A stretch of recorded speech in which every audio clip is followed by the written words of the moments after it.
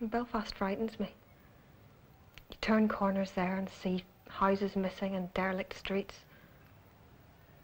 Gaps in your memory. Is that why you came here? I don't know why here. What did it matter as long as I was away?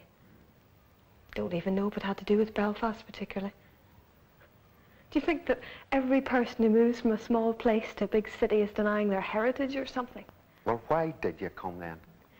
Because I wanted to be part of this centre of energy.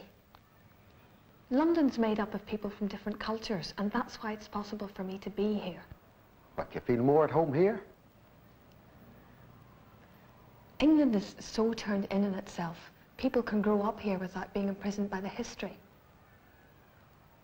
They've disconnected themselves from their country's neurosis.